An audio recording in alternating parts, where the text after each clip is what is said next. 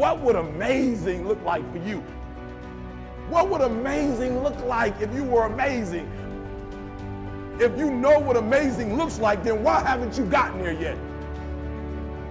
I want you to say, the reason I'm not as amazing yet because I hit the snooze button. That's why I'm not amazing right now. The reason why I'm not amazing right now is because I couldn't get up early enough because I told myself I'm not an early person. I don't get on Twitter every blue moon. I don't get on my app every blue moon. The reason why some of you will never be successful because you're not immersed in it. When you wake up in the morning, look at your goals gonna tell you what time to get up. Are you hearing me? Your goals gonna tell you who you should be hanging out with. I can't tell you, but your goals gonna tell you how much sleep do you need. You might not need to get up at 3 o'clock in the morning for your goals, but your goals are going to define what time you get up, how you live your life, how you move, when you say yes, when you say no. Think like the person you intend to become.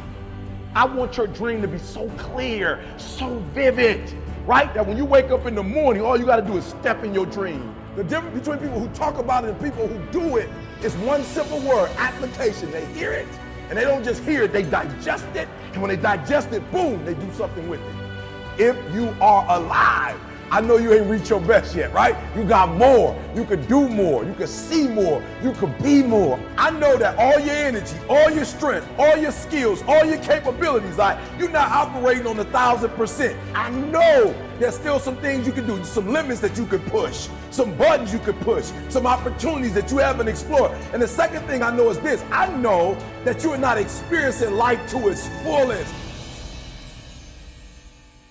Like life itself is a process of becoming, a part of man's ongoing historical drive to manifest his consciousness outside of his mind, in front of his eyes.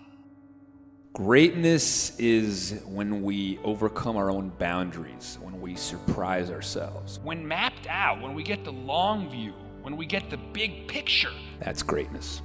Ask not what the world needs, ask instead what makes you come alive, because what the world needs is more people who have come alive. What makes you come alive? What gives you the goosebumps? What gives you the chills? What makes you well up? Somewhere deep inside, you know what kind of person you were designed to be. Ask yourself, how would the person I'd like to be do the things I'm about to do? Greatness is upon you, and it's time for you to bring that thing out. There's power in consistency. There's power in doing something over and over and over and over again. There's power in practice. Don't rush the process. Yeah, feel me. Some of y'all trying to rush the 21 days. It takes 21 years to be 21 years old. Don't rush the process. Trust the process. It's a matter of life and death. Yes, it's a job you don't want, but that job is going to propel you and position you for the next job. It's not just the class.